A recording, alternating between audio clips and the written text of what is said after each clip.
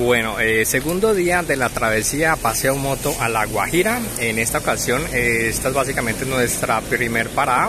Nosotros amanecimos en lo que es Guarinosito Caldas. Está más o menos a 419 kilómetros de Cali. De Guarinosito salimos aquí a Puerto Araujo, nuestra primera parada técnica.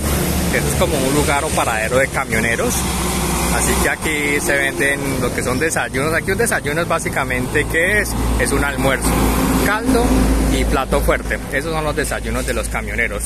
De aquí vamos a avanzar hacia Guajira Cesar, que son 247 kilómetros, y esa será nuestra segunda noche donde vamos a dormir.